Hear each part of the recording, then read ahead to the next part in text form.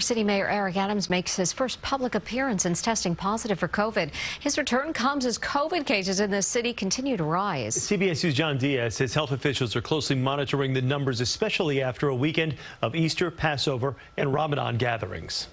During his first in-person public appearance since testing positive last week for COVID, Mayor Eric Adams was feeling better.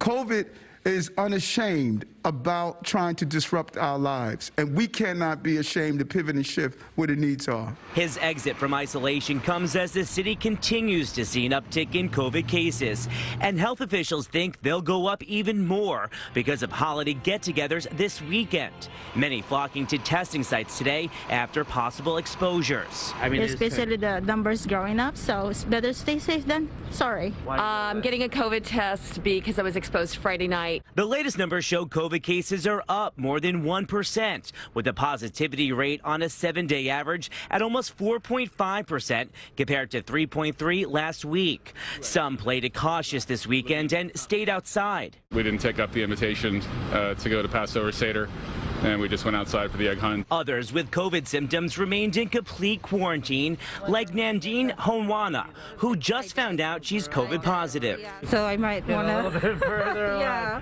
And happy she skipped over the holidays at her parents'. I have two parents who are immunocompromised, so it's better that I didn't meet up with them and possibly infect anybody else. The city's health commissioner said last week most cases are tied to the contagious BA2 subvariant.